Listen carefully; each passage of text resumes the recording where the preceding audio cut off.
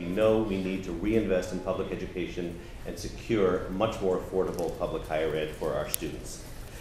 And I want to be blunt in my couple minutes here, which is that your predecessors in this building have not done right by public colleges and universities over the past quarter century.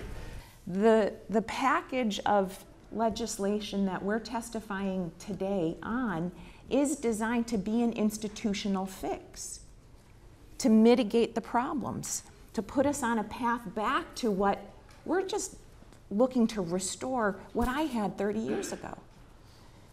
So if we don't act now, and if we don't get it right, and get it right now, we will have another generation of students who are facing increasing tuition and fees, decreasing state funding, and dollar for dollar because of inflation and rising costs, the money that you give now will be worth less. Our students can't wait, so we really need you to report out favorably this package. Thank you. Thank you.